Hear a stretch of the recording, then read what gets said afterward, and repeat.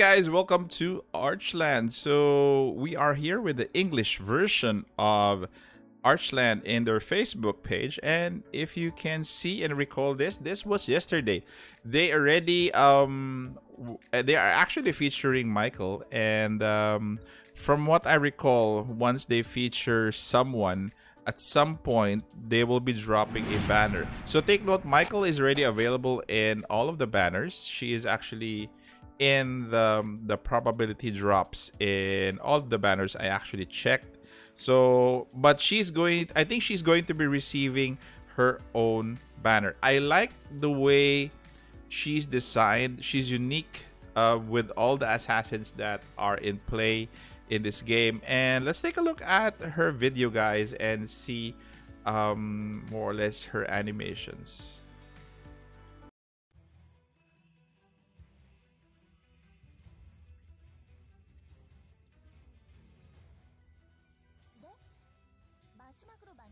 Um, I'm actually liking her unique equipment, because at some point her unique equipment can replace a certain skill of hers, certain passive. So again, I don't mind having her. She, as as you level her up and as she gains more levels, she is going to be very essential in PvE. In early game, not much, but late game, she's going to be very good. Okay, guys, so here we are with Michael. So Michael is an assassin again, as I mentioned. Light element. She doesn't have that much of a mismatch in terms of the elements red, green, and blue. So she's not gonna take a lot of damage from from all of the elements, but she does have a lower stat. Okay, so starting off with their unique passive. So Star Path, when above 80% HP, increases P attack 8, 10, 12, 15. This is going to be applicable to her. At the end of the action, gives inspired to all allies with the highest P attack, M attack.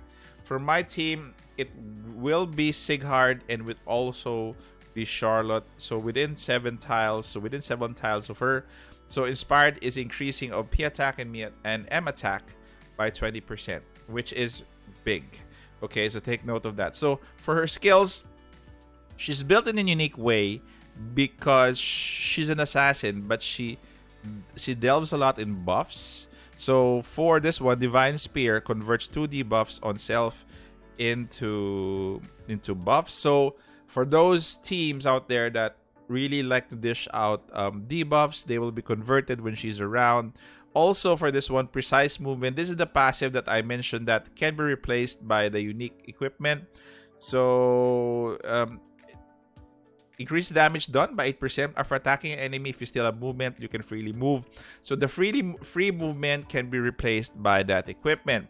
So also for this one, she does gain mobility. So she's going to be mobile when she kills. So she's going to be literally all over the place, supporting your team, killing stragglers left and right. That is her role. She won't venture far, I tell you, because again, that's not her role. Her role is to support her team, but pick off left and right squishy ones or the ones that she can handle. So increase physical and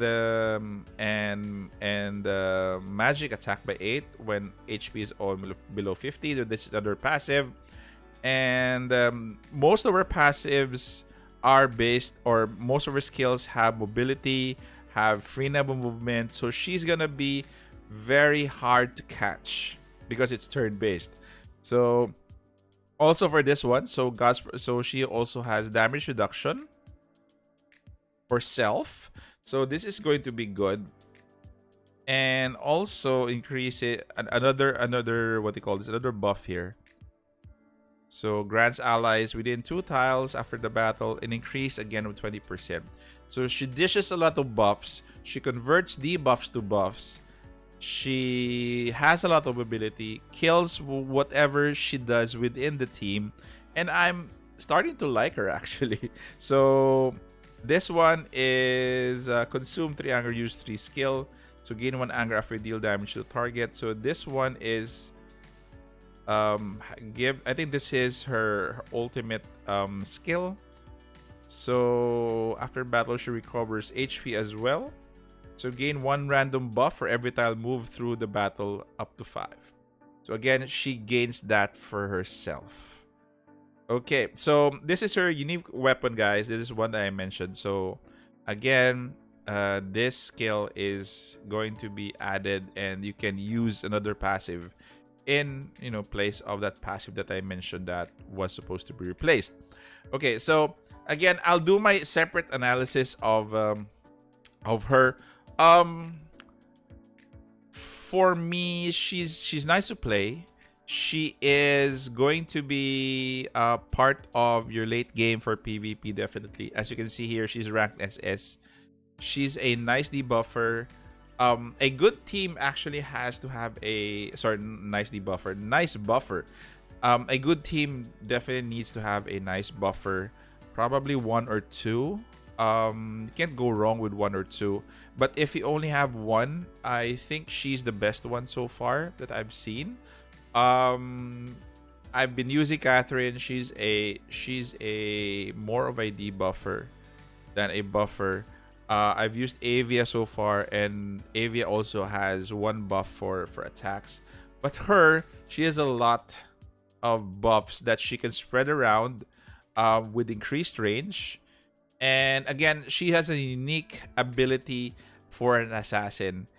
Again, guys, I think at this point, if you are done with your summons with the current banners, particularly with Semi, and also with forgot her name, the defender, forgot her name. But anyway, those two, if you're done with recruiting for them, I think Michael is going to be one of the heroes that will give you long-term support.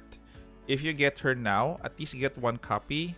I'll show you guys tomorrow on how to get more copies of your SSRs that you've gotten already. So again, get Michael. I would highly suggest that you get her for your team in preparation for future PvE matches, because alone over debuffs of her mobility, and that's it. So I'm off to a party. So thank you very much, guys, for staying this far. Take care, stay safe. This is the Warden, and I'm out of here.